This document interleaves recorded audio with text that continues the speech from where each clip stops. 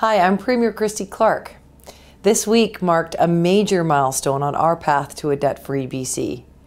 As the growing economies of Asia look to replace the dirtier fuels they're burning today, they are looking toward natural gas, the cleanest burning fossil fuel on the planet.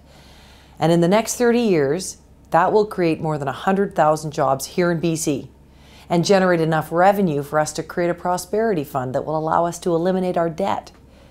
This opportunity is very real and it's already happening.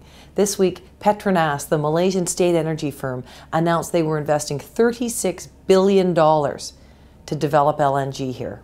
To put that into perspective, that's more than 3/4 of our total annual budget for the whole province. That's real momentum. Next month, I'll be leading our 4th Jobs and Trade mission, this time to China, Japan, and Korea. We are going to keep pushing to get to final investment decisions, which could come next year. That's why I reached out to the private sector labor unions to work together to make our skills training the best it can be. And so that as the investments come and the economy grows, British Columbians will be first in line for the jobs that are coming. We have to put politics behind us. Everyone has to be welcome at the table. That's how we're going to build British Columbia. Thank you for listening.